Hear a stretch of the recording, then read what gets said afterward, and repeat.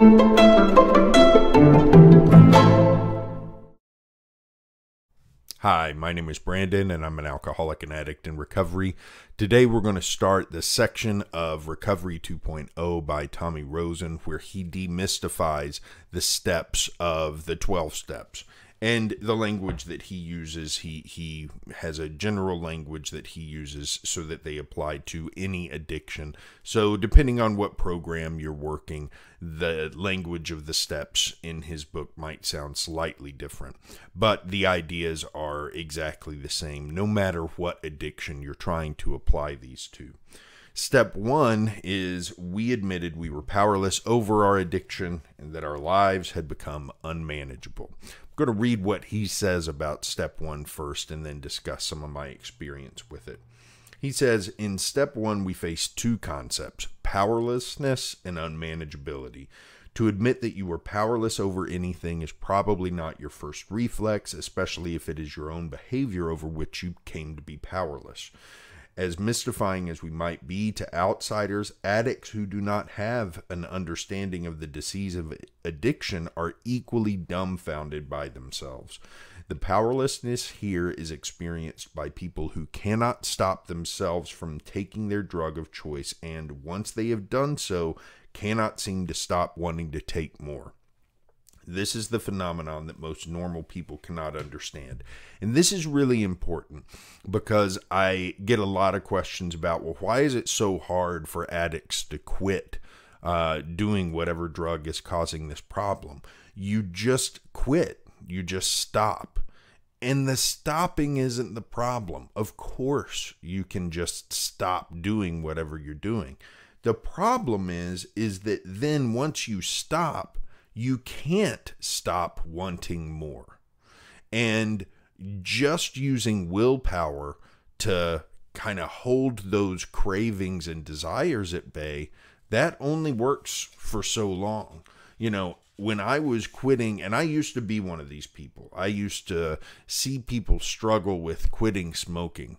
And I was a 2-pack a day smoker. And I always said, well, when I quit, I'm just going to decide to quit and put it down and never turn back. And that's not what happened. Because I decided to quit. And then 15 years later, I was still smoking 2 packs a day. And had at that point tried to quit like 20 times unsuccessfully. And the problem wasn't putting the cigarettes down. It was then the thoughts that came back and said, no, I want more. And dealing with those. Sometimes I could successfully deal with those for a long period of time. Other times I might quit 2 or 3 times within a single day because the thoughts that came with wanting the drug that I had put down were so strong that I could only hold them off for so long before I caved. And he describes that in this paragraph. The powerlessness therefore extends to an addict's thoughts, not just actions. The person stuck in addiction is overpowered by the thinking that would lead them to drink, drug, or an addictive behavior. Once that thinking begins, it is very difficult to prevent the thought from becoming manifest in reality. The addict thinks the thought and then takes the action to make the thought real. In this dark way, addicts are exceptionally creative people. They may be set against a behavior, but eventually the thought will wear them down and they arrive at the 2 words that permit the action. Fuck it. It's a wonderful thing to admit the places where we are powerless in our lives. We gain strength from this kind of humility. When it comes to action, it is literally a lifesaver to be able to look in the mirror and say to ourselves, this thing has me licked. It is bigger than me, and I will need help if I am to move beyond it. So that's what eventually happened to me. In my addiction, I had successfully quit smoking cigarettes. I was done with those. I had actually stopped drinking. I was, 3 years I had stopped drinking after being a very, very aggressive alcoholic drinker. But I was still smoking a lot of pot. And to the point where I was always high. If I wasn't high, I was very, very uncomfortable, irritable, and discontent. And so when I finally broke down and said to myself, I can't do this anymore. I'm depressed. I'm scared all the time. I'm nervous all the time. I don't know how to deal with life. When I finally broke down, and admitted I need help. It was a wonderful thing. It was like a burden had been lifted from me. And then the question was, okay, well, what do I do now? I have admitted that I can't beat this on my own, which I always thought I could. I always thought I could beat my addiction on my own. I always thought that I'd be okay if I could just have pot, I'd be okay if I just kept the alcohol and cigarettes out of my life. And admitting that I was powerlessness even over that, it was tough.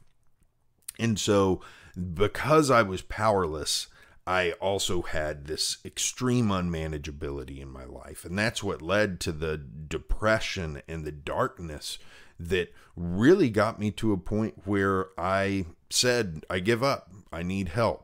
And he describes the unmanageability like this. He says, the unmanageability, of course, is born out of powerlessness.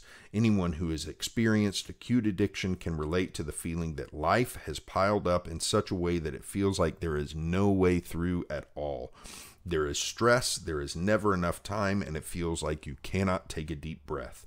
The details are varied among us, but the result is the same. Addicts often feel as if life is crushing them. And I was right there. And when I finally came to the point where I was willing to reach out for help, that's what drove me there.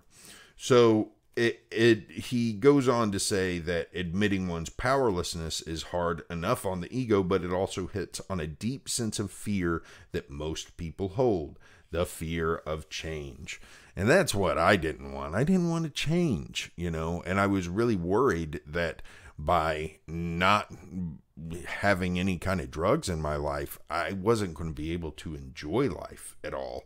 I wanted to find a way to moderate, to be able to do a little bit, and but still keep the good parts of sobriety, but also be able to use drugs some.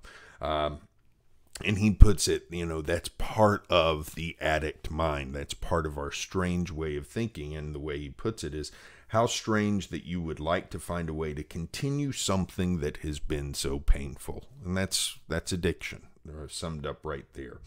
And part of the reason that we don't like change, he sums up in that it's better to live in the hell you don't than to explore the realms that you do.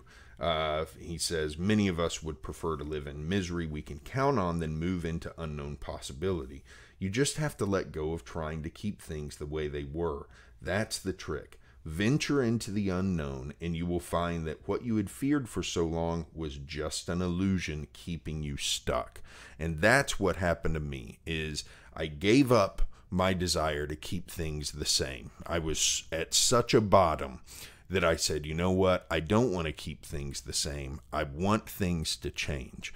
I need to move forward. I don't know how. Everything I've been doing the last 20 years to move forward has not gotten me where I wanted to be. So I got to listen to someone else. And so I started to, so I said to myself, you know what? I'm going to have faith in something besides myself. I'm going to have faith in the people who I see and at that moment it was at a residential treatment facility. I'm going to have faith that these people know what they're talking about, that they have my best interests at heart, and that if I listen to them and do what they say, I can find the same kind of happiness and contentment that it seems like they have. Because when I got into this residential treatment center, the people who were working there, a lot of them, if not most of them, were recovering addicts of some shape or variety. And yet they seemed incredibly happy, and they had fun at work, and they laughed, and they enjoyed what they did, and they talked with a lot of enthusiasm about life and how awesome it was. And I thought, well, that's kind of what I've always wanted and what I thought I could get with drugs and alcohol. maybe I should listen to these folks. And that's what Tommy says in the last paragraph about step 1. He says, the first step requires tremendous faith. You have been stuck in really bad thinking that's been killing you slowly.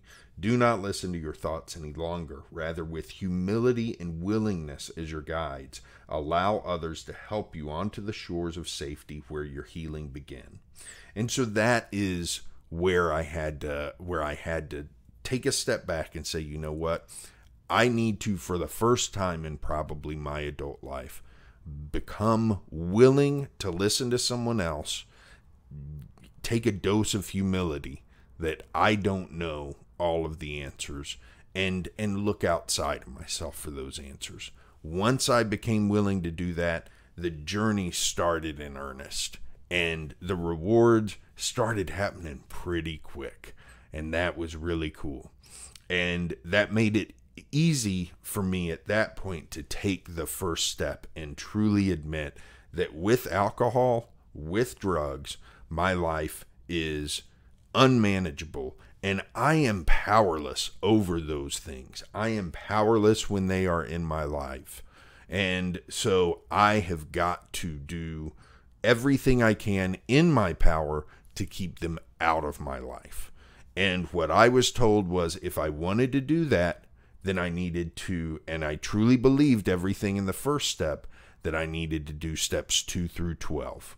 And that was a lifelong thing, not something I just did once. And so I listened to the people who told me that, and that's what I'm continuing to do today. And I am fully confident that's what's continuing to keep me sober.